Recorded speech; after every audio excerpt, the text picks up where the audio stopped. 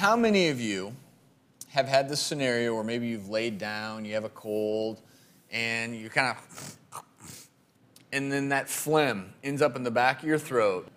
Do you swallow it? Hey docs, I've got a cold.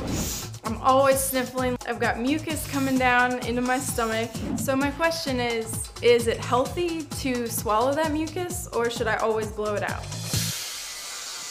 Interesting question. And, you know, talking about the cold and the flu, of course you're going to get the sniffles, but you do not want to have a nose that is draining.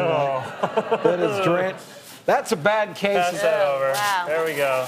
Yeah. I need. Here you go. But the little hair cells we have in our nose are pushing mucus back towards the throat. So it's natural for it to go that way. It's going to go down in the hypopharynx, so-called postnasal drip. That's how a cold leads to bronchitis, because some of that may get into the airway. But as it's sitting there, you feel it, you swallow it. It's not going to go into your airway. It's going to go into your esophagus, pass into your stomach digests it. It's not going to hurt you. Actually, let me think about this. I just thought about this for the first time. Viruses have proteins. So if you swallow it, It's some extra protein. No protein.